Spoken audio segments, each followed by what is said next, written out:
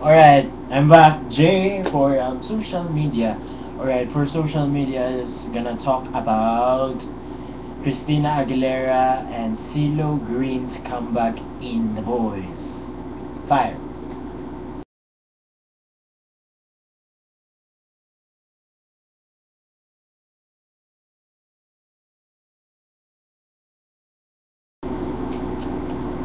Alright, so what I think about the two return the two people, the original one of the original coaches and judges for The Voice is that CeeLo Green is, I didn't know really so much about him, about his career, except for Christina. I've followed her since I was 9, 10 years old.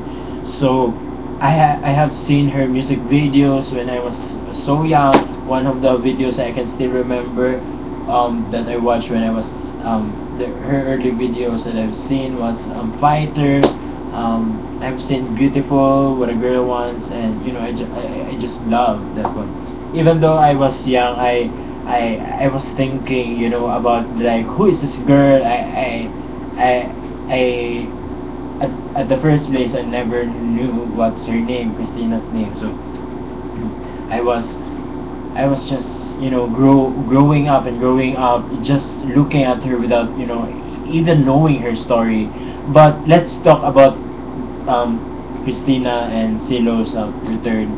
For me, it's something that is enthusiast for the fans, not just for the fans of The Voice, but also for the very big fan of music, of singing. That The Voice for me, it's compared to the other shows, it's very different. It's very original because aside from the chairs, turn back against the one who will be auditioned. That's what they call the blind auditions, where where the coaches will only listen, will only look at the voice, and not how they look like. And that's very that's very touching to the part of a talent, like a talent of singing. That once you there will be a show that will be broadcast, like it's we're not talking about we're not facing about who you are, who you look like, but it's you really your voice, that just like what the title says, speaks as well. Well, that's a connection of Christina and Ceelo's return. There are something that we should look onto, and most especially for Ceelo, because Ceelo, I don't really know him. I only knew him when The Voice started, and I am looking forward to know him better and better and better. And most especially for Christina, because I'm at the beginning of before The Voice happened. I mean started. The Voice season 1 started in US. I was already a big fan of Christina. I've stopped. I mean I've searched her story when she was still young. When she was beaten by her dad, and beaten.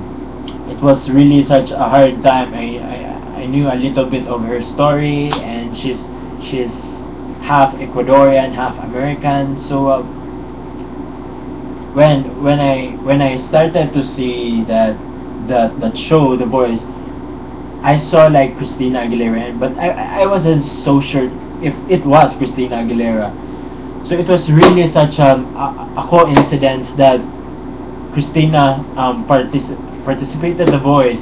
I'm very thankful for the show that from I've been searching on her in the wikis, and there she goes in The Voice. So I was really amazed when she started to be part of The Voice. So my alarm rang, pero we're almost over, and I was just so happy. And you know, if you have an idol, you really wanted to see more onto him, her, or them, you know, in a show or something. So one of that is Christina. So I'm very excited.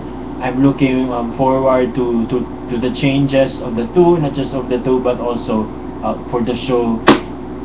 There's so much fun aside from turning on the chairs, or the someone that they turn to. The there will be the one they will be the one who will get their coaches, their desired coaches.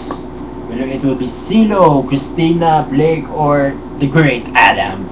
So it's really because the one thing that I really enjoyed in the boys in US, it's the fun, the kulitan, yeah.